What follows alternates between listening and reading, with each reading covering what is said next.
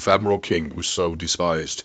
How did he attain his high rank in the Navy? Ernie King was kind of an asshole, but he was also a very smart, brave, ambitious, and talented officer. He went wherever he saw an opening for his talents to help him climb.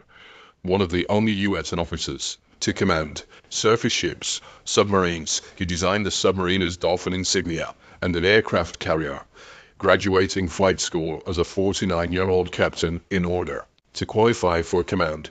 He also served in Royal Navy liaison roles during including several actions against U-boats. Basically, he was the kind of officer who was both lucky and made his own luck.